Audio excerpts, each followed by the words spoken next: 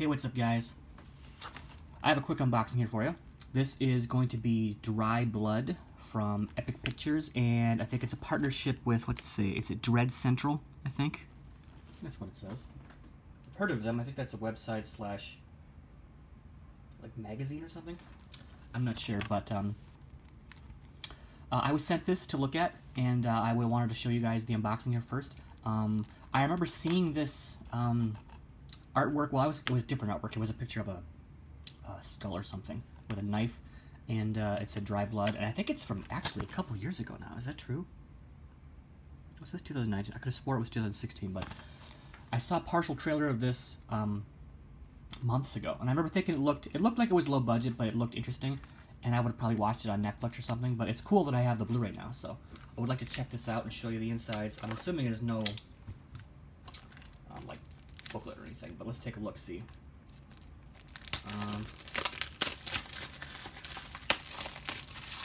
I'll show you the back here too. Actually, first let me show you the front again. Still some more stuff on there. That's the front. It says on the bottom here, "Remember not to kill." That's a picture of is that a headless girl? Okay, yeah. That's cool. It says number 11, so it must be a series of films. I don't know if it's just Epic Films or this partnership with Dread Central. Is it Dread or Dead Central? The logo is so small. It's Dread Central. Okay, very cool. It's got some quotes from other publications that have reviewed it. It says, "Genuinely creepy right up until its shocking final sequences, a disturbing, nightmarish exploration into it. Addiction, paranoia, and horror. Dry Blood is a great film. Psychological thriller you won't want to miss." And here's the synopsis. In a rural mountain town, an unstable drug addict must unravel a surreal murder mystery as he's terrorized by malevolent ghosts, a deranged sheriff, and the frightening hallucinations from his withdrawal. There's some still photos there. Excuse me. I got some more of a collage of photos. That's a fascinating premise to me, and it sounds like an interesting story, so I'm very curious. There's audio commentary with the writer and director, and it's there's a little featurette that says "Remember Not to Kill," the making of Dry Blood, and then some trailers. And there are the, credits. 85 minutes, region-free, in English. I have no idea if there are subtitles or anything on this. I hope there are. There's the disc art. Just a blood splatter, looks like. Oh, and that's that image I remember seeing before. Let's turn this around here.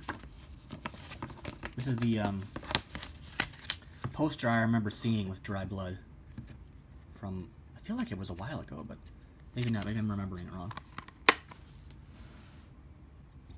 That's cool. I like the new artwork too, though.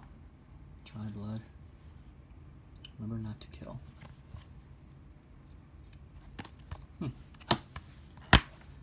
Pretty cool.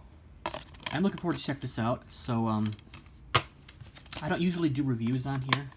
I'll do like mentions or whatnot. So what I'm gonna do is I'm gonna watch this either tonight or tomorrow, and I'll post my thoughts on it on Instagram. I'll leave my Instagram down in the description, and I'll let you know that way if you're interested. This is a cool sounding film. I would like to know more about it. I guess I could look into the trailer, but now that I have it, I don't want to spoil myself. So I would recommend giving it looking at the trailer to see if it's up your alley. I know this just came out, I think, this week, and you can get it on Amazon. And I doubt you can get it inside Blu-ray, but I'm sure you can get it in another store on their website. So that's it, guys. Actually, I think I like this other poster better. I like the contrast better. I like both posters, but this is kind of I like the contrast of the black and the white with the blood drips. And then the headless girl in the front. That's, of course, a selling point for me. Number 11. So there were 10 more of these? Or, I don't know. I'll have to look and see. But yeah, that's it, guys. Thank you for watching. Can I set it here like this? I guess I'll just do this. Dry Blood. Yeah, that's it, guys. Thanks for watching. Like I said, I'll do a slight review on my Instagram if you're interested in finding out. Otherwise, just check it out yourself.